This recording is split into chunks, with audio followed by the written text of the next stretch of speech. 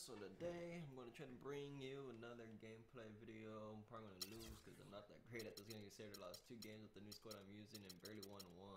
So, not looking good, but oh well. I'm just playing, just to have some fun with this and hopefully get better. But waiting for 2K16. And then I'm probably start playing more again because I don't really like this. I don't really like 2K15 right now. I've been getting annoyed of all the 3-point cheesing, all the foul calls I don't get, and so on. So I'm hoping 2K16 will bring it around, and then I'll start playing more there. And I don't like using OP squad anymore either. I'm just really just doing it just to have fun and get some games in. Need to get one in today too, so this video will be going up today. And that today is the August 24th, a Monday. He's definitely gonna do all that, which is fine. I really don't mind. Yeah, it's like if I shoot a lot of threes. Welcome everyone, this is the NBA on 2K Sports. I'm Kevin Harlan, ready to bring you all the action along with Clark Kellogg and Steve Kerr. It's Texas taking on Boston. Here are the 5 for Texas. Chamberlain is out there with Elijah. Then it's Jordan. Then there's Stephen Curry. And it's Irving in the 3 slot. With that reverse jam, the fans got a little extra show there. That one definitely had something, you're right, extra on it. That was one of those 3 or 4 plays that you see every night in an NBA game that just leaves you in awe. And here is Curry. In the corner, Irving with it. Outside Jordan. Takes it off the glass. Jordan's got his second bucket. Well, he wasn't phased at all by the bigger man on him, and on the low block, I thought he might be. You know, Steve, I thought maybe he'd prefer to bring him out to the perimeter, but whatever works, go to it. The wide open look for Durant. Misses the jumper. Now Texas with it. The drive by Jordan. And the layup's good off the glass. Jordan's got 6. Well, he's off to a good start, and he's a guy who we know. I mean, if he gets going early, he can give you problems all day. Boy, he is such a ridiculous dunker. High riser, no doubt about it. Well, we've come to expect plays like that from him, and still, they never get old to watch. Still Raptors ball. And Boston has possession. Outside Durant. Cousins with a screen on Irving. They get it back. Garnett. That's good. Really getting after it on the offensive boards, adding to his early total with that putback. Puts one up from 19. Irving attacking.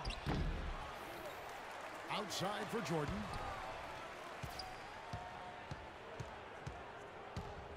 If you're just tuning in, we played about 2.5 minutes here in the first. It's another look. And it's good on the way in. Jordan's got 8 points. Boston trailing. Right side Durant. The fadeaway. And another basket for Boston. Offensively, he can be the engine that drives them at any given time. It's Curry with the drive. And he gets it to go. Well, some weak defensive coverage there. I'm pretty sure they didn't plan on starting this game out like that, giving such easy access to the rim. Here's Chamberlain. Uses the glass to finish the layup. Boy, they are just destroying them in the paint. You could say that again, Steve. The defenders just aren't aggressive enough down low. Curry brings the double. Outside Durant. That doesn't go either for Durant. And Poor shooting from him this quarter. Shooting percentage nowhere near where he'd like it to be. It makes it so easy for your teammate when you can lead him with a pass like that one. And now, the first timeout called here for Boston. We've seen Michael Jordan really having a great game. He's been attacking the rim with reckless abandon. They're searching for answers. Some way they got to figure out how to contain him.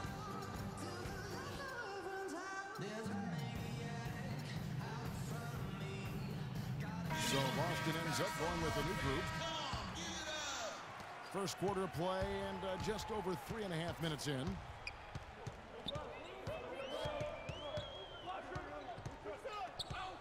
Ball again.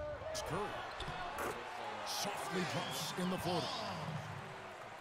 You know, he didn't need to make the layup complicated. I mean, it's not a trick shot contest, but he decided to go for a little extra flavor on that one. Chamberlain Favors with the rebound. You see the defenders get out of his way a lot of times when he's on his way to the bucket, but not that time. And Chamberlain with the stuff. I'd say that shot was well within his range. You think so? I mean, I was pretty good from 2 feet and in myself. That's a gimme there.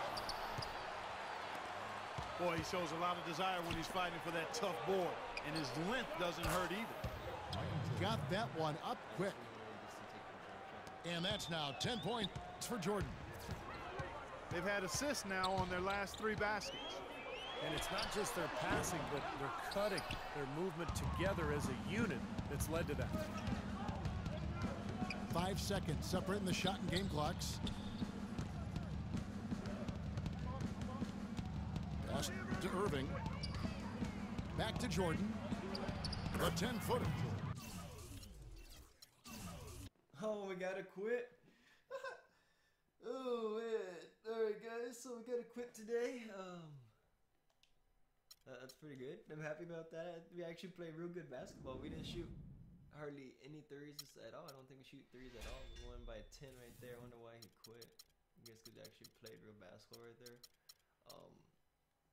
Kind of want to go one more, make this video a little bit longer, because right now it's only at 7 minutes. Well, no, I'll end it off like that just because today's Monday, full game Friday, and I want you all to actually not have to waste your whole day watching it. Not your whole day, but you know what I mean. Anyways, guys, thanks for watching. Hope you all enjoyed.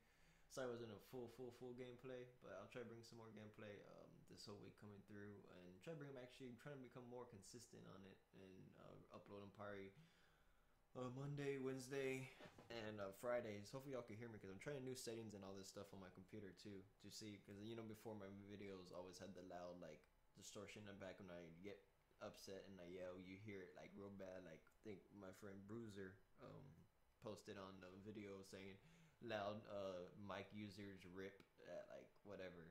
But yeah, if you check, I think it was last week's full gameplay Friday, maybe, or a week before. I don't fully remember, but yeah. That's going to be there. And also, I know this is probably like, I mean, he's saying this a lot, but 2K 16 is coming up.